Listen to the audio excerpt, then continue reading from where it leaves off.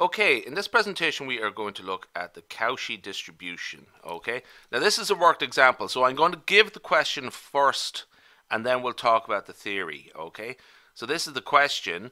The distribution function is what we're given here of the Cauchy distribution. So the distribution function of the Cauchy distribution is capital F of x equals 1 over pi times tan to the minus 1. So this is the key part here, of x minus mu divided by lambda plus 1/2.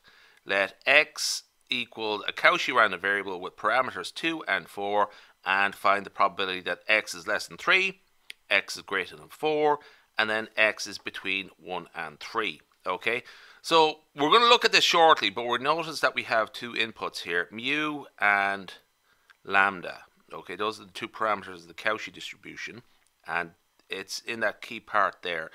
So let's look at what we know about the Cauchy distribution. Okay, so the parameters are x0 and gamma here. Now you notice that that's not what we're given in the question, and that's sort of deliberate, that you won't be given consistent notation. You have to just check through stuff.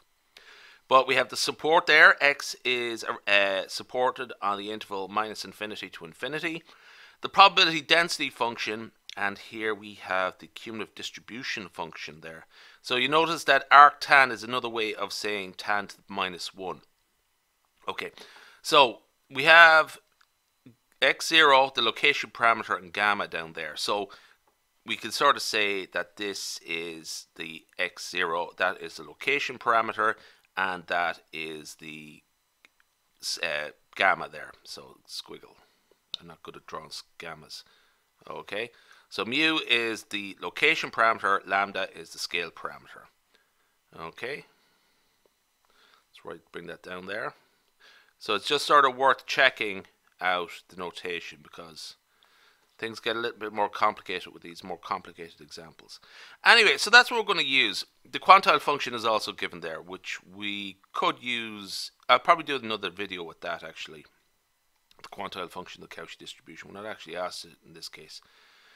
So, there we go. So if I am to use this here, this expression here, let mu equal to 2, and let lambda equal to 4, this is the expression I should use. Okay, so it's straightforward enough really now. It's getting straightforward enough. Find the probability that x is less than or equal to 3. Well, that is f of 3. And essentially what we do there is let x equal to 3. So here, this key part here, x minus 2 divided by 4, that's 3 minus 2 divided by 4. That's 1/4, 0.25. And we get the inverse tan of that, and that should work out to be 0.245.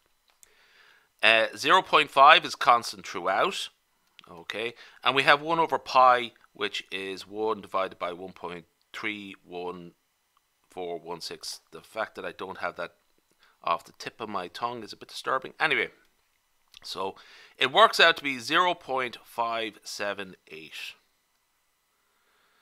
Now, the probability that x is greater than 4, that is the complement of the cumulative distribution of 4, 1 minus the cumulative distribution of 4. So, straightforward enough really. We have 1 minus this expression here, 0.5, plus 1 over pi times tan to the minus 1 of 4 minus 2 divided by 4. So, when you resolve that, we get 0.5 minus 1 over 3.1416 times tan to the minus 1 of 0.5, the arctan of 0.5. 4 minus 2 divided by 4 is 2 divided by 4, 0.5.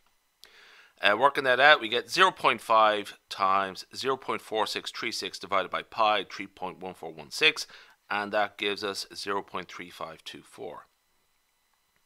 So finally, the interval. Find the probability that x is between 1 and 3. Essentially what we do here is, it's long enough expression, but we get f of 3, the cumulative distribution function of 3 minus the cumulative distribution function of 1, f3 minus f1. So we have two expressions there. Okay, now they cancel out, the 0.5s cancel out, and we have, so this expression here and this expression here, that's the key part there. So we have tan to the minus 1 of 0.25 and tan to the minus 1 of minus 0.245, and a little bit of calculator work there, and we should get out 0.156. Okay, that's it done. Blank. Okay, that's it done. That's the Cauchy random variables. Okay.